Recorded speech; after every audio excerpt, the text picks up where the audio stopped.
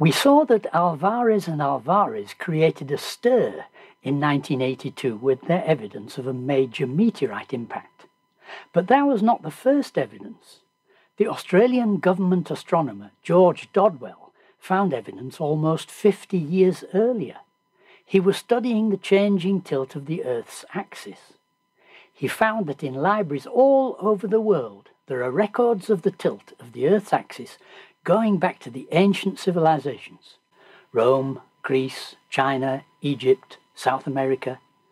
Dodwell had been taught the standard astronomical story that the tilt of the Earth's axis is controlled by the gravitational attraction of the Sun and planets on the Earth's equatorial bulge.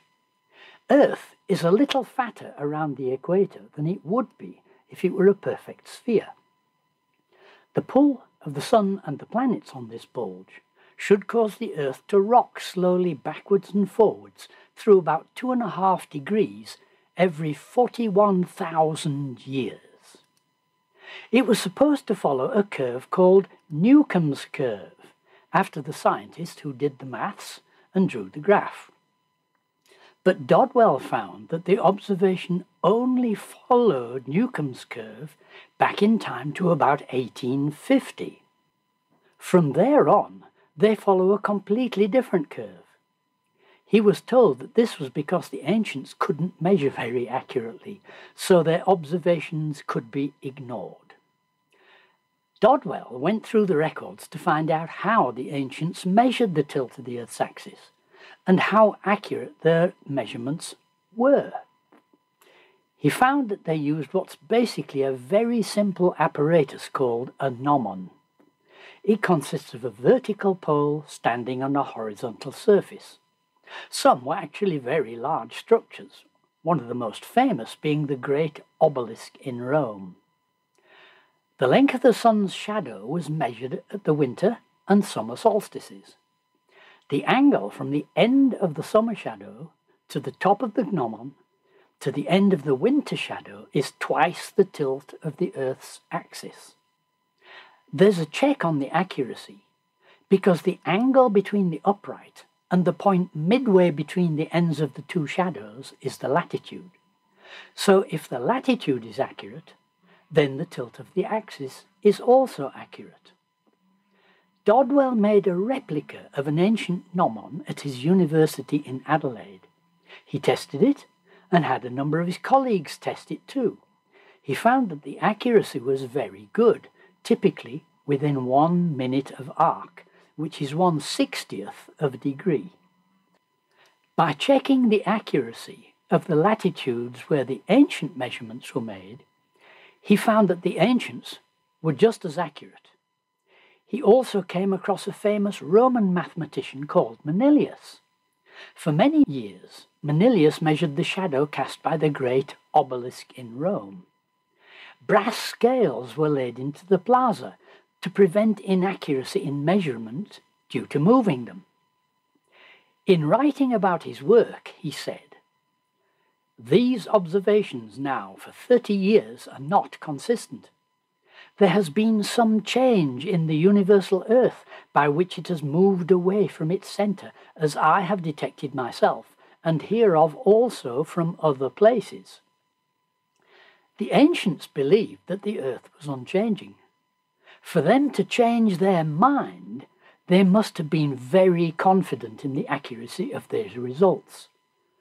Unlike many scientists today, who often cling to pet theories even when observations clearly show they're wrong. Dodwell was convinced that the discrepancy between the ancients and Newcomb was not due to inaccuracies. Dodwell plotted the difference between the measurements and Newcomb and found that the discrepancies fitted a logarithmic sine curve. This is the curve of recovery of a gyroscope after being struck by a blow.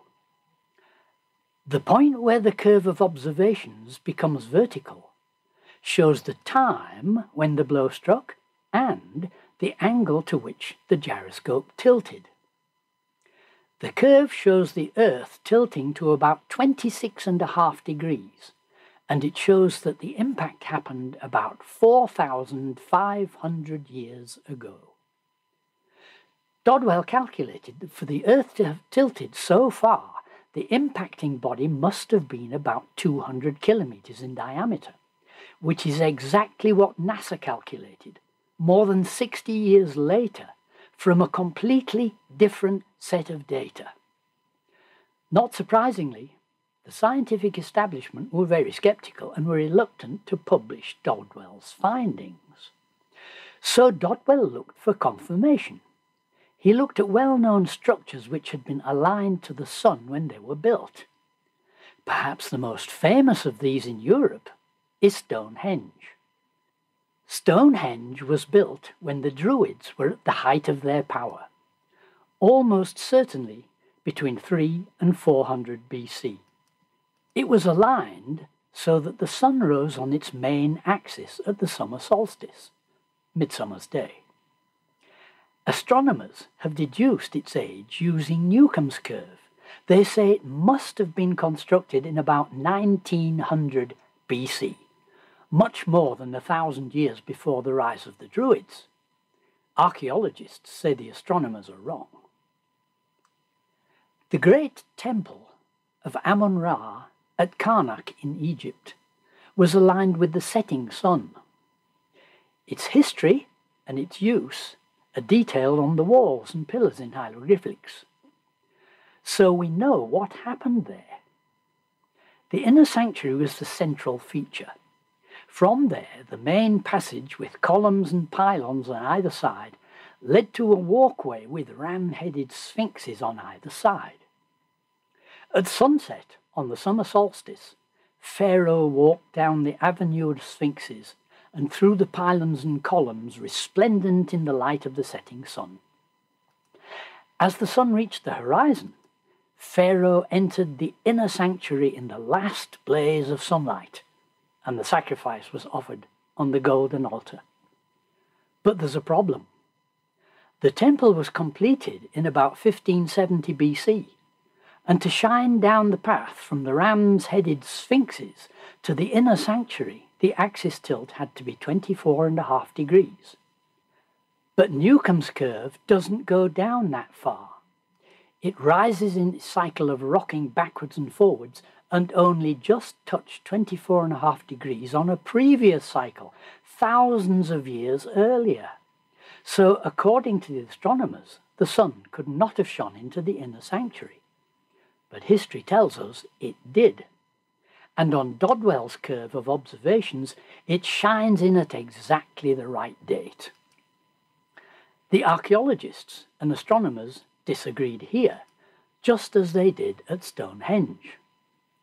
Newcomb's curve says the alignment there could only be correct in 1900 BC. But Dodwell's curve shows that the archaeologists were right again.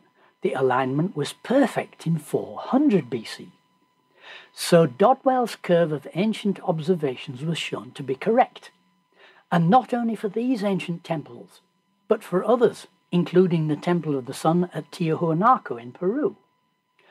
But the astronomical authorities still refused to publish Dodwell's work. It destroys Lyell's timescale, which the establishment is committed to. But we might ask, which timescale fits better with other observations about the past, Lyell's or Dodwell's? Well, let's have a look at that next time. Thank you for joining me for this episode. If you enjoyed it, please like, subscribe and press the bell so that you'll be notified as I release new movies. If you'd like to support this project, you're welcome to do so through Patreon. Find a link on my channel banner and in the description below.